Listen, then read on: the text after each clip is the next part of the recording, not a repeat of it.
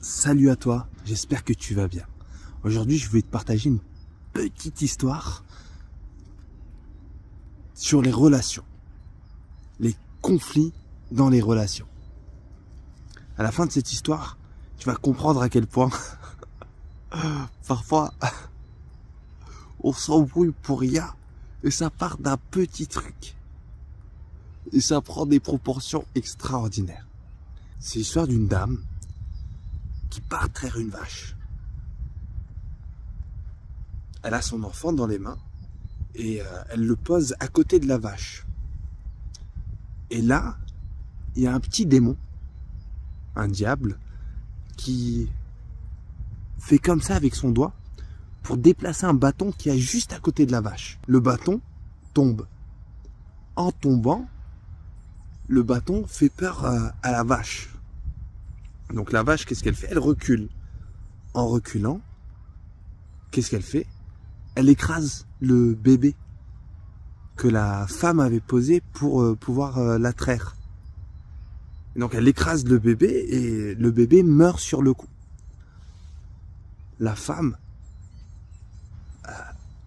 elle pleure de rage, elle pleure de tristesse, elle réfléchit pas, elle perd totalement le contrôle.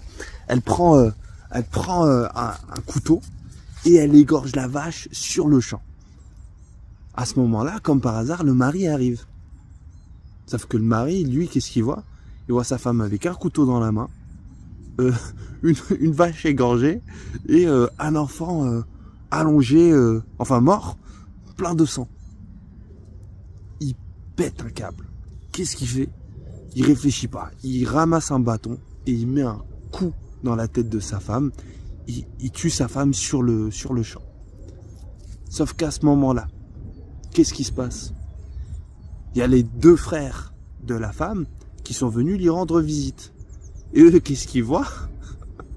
Ils voient le mari avec un bâton dans les mains, la vache égorgée, le nourrisson qui est décédé, la femme qui est morte. Ils se disent, non mais attends, il est devenu fou. Donc qu'est-ce qui se passe?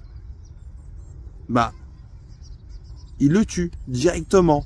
Sauf qu'à ce moment-là, qui est-ce qui arrive? Il y a les oncles du mari qui arrivent. Et ils voient que les deux frères viennent d'assassiner leur neveu. Donc qu'est-ce qu'ils font? Ils partent appeler tout leur clan et ils massacrent les deux frères. Sauf qu'à ce moment-là, qu'est-ce qui se passe?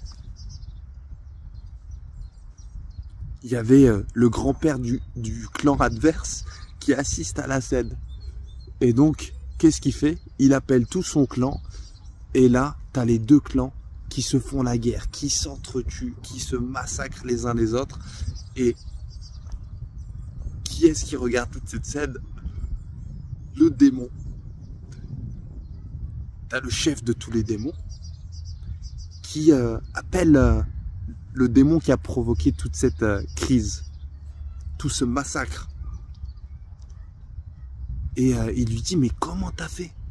T'es trop fort. Comment t'as fait pour faire en sorte qu'ils se tuent tous comme ça? Qu'ils se haïssent, qu'ils se détestent, qu'ils se méprisent. Le démon, il répond quoi? Il leur dit, enfin il lui dit, moi j'ai juste déplacé un bâton. C'est tout. Cette histoire, t'en fais ce que tu veux. J'ai pas envie de te dire quelle sagesse retirer. J'ai envie de savoir, par contre, toi, ce que tu comprends de cette histoire. En attendant la prochaine, je te souhaite de prendre soin de toi, de prendre soin des tiens, et je te dis à très bientôt.